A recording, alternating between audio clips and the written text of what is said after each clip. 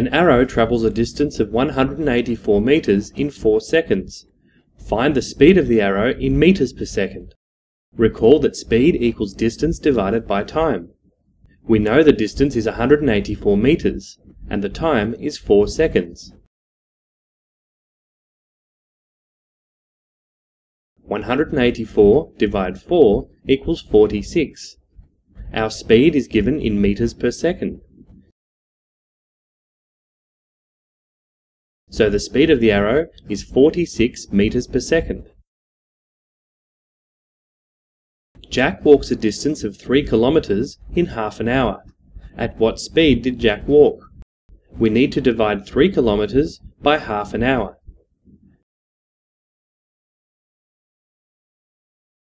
Dividing by 1/2 is the same as multiplying by 2. 3 times 2 equals 6. Our units are kilometers and hours.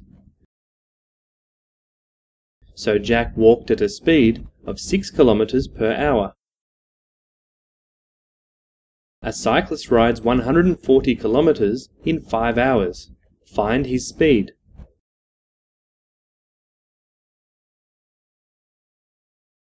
(140 divided 5 equals 28. Our units are kilometers and hours. So the cyclist rode at 28 kilometers per hour.